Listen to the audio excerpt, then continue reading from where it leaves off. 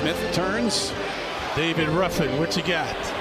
Good looking jumper there from Jalen Smith. David with two. A defiant Brunson that time. Mike alluded to the fact he was 1 for 6, but that time would not be denied. Toppin throws it inside to Smith. Nice play from Obi Toppin. He's got a steal, pretty assist. All their shots are threes, folks, and I'm on his side.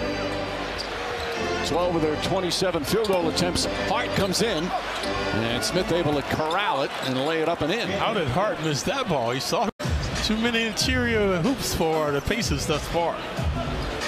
That's why they're over 50% from the field.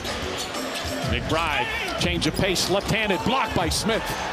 Knicks are 3 for 21 from 3, yet they're only down 5. Siakam can't get it, but Jalen Smith.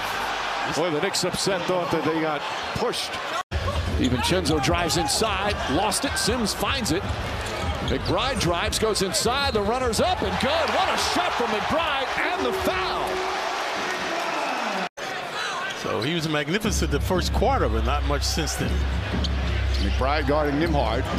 Back up top, the big man, Jalen Smith. He can shoot and knocks down the 3. Siakam pulls back, under 3.5 left. Siakam up top, Jalen Smith lines up the 3 and rattles it in. It's amazing. A big man shooting 47% from downtown. Siakam pulls back. Kicks it back up top, Smith.